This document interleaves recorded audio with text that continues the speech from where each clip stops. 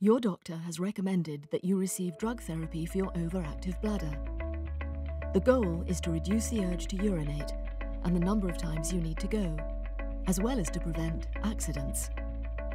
Drug therapy with antimuscarinics or with a beta-3 agonist can help. This animation shows how these drugs work in your body and what side effects you may experience. Overactive bladder, or simply OAB, is characterized by the sudden need to urinate and leads to uncontrolled contractions of the bladder muscle. Drug therapy with antimuscarinics or with a beta-3 agonist reduce these contractions in different ways. Both are taken orally. Antimuscarinics bind to specific sites on the bladder muscle, which then leads to a reduction in signals that tell the muscle to contract.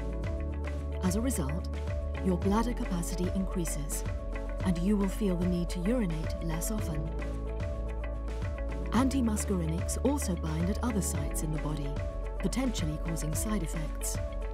The most common are dry mouth, dry eyes, and constipation, which can be managed by adjusting the dosage. Drug therapy with a beta-3 agonist is also effective for treating OAB and causes few side effects. The beta-3 agonist binds to another site on the bladder muscle, which then signals the bladder muscle to relax and stop contracting.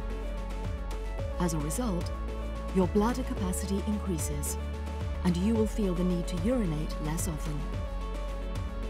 Before starting drug therapy with a beta-3 agonist, your blood pressure should be checked. Drug therapy with antimuscarinics or with a beta-3 agonist can affect medical conditions you may have, like allergies. They also can interact with other medications. Check possible interactions carefully with your doctor.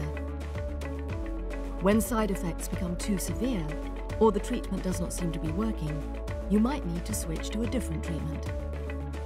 OAB affects your quality of life. In addition to drug therapy, bladder training and lifestyle advice can help manage your symptoms. Ask your doctor for advice.